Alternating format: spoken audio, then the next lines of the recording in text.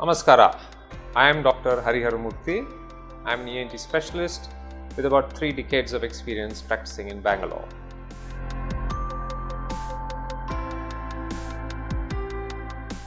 Ear pain is usually caused by infections in the ear, injuries to the ear, sometimes because of change in variation of pressure within the ear due to a long flight or a sudden drop in pressure if a person has gone scuba diving.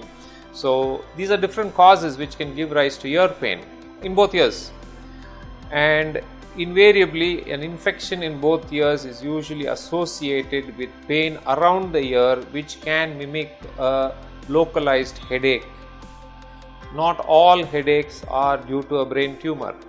If a person has a headache along with earache, first one should look for the causes of pain within the ear, then outside in the area of the throat.